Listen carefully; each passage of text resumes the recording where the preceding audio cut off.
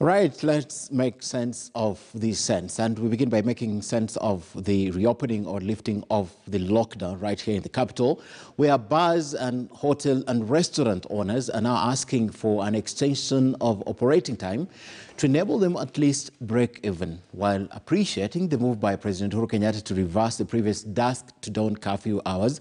These stakeholders are asking the government to add a few more hours to enable the businesses stay afloat.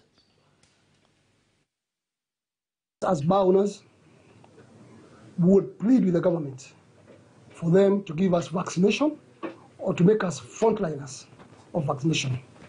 Because our work, we normally engage with our customers and we give them services.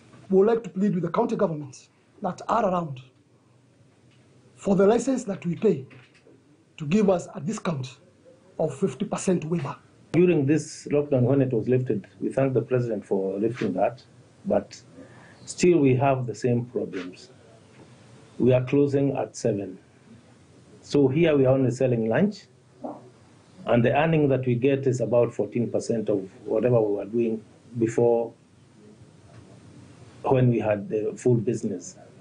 So the 14%, you can't even be able to pay the electricity.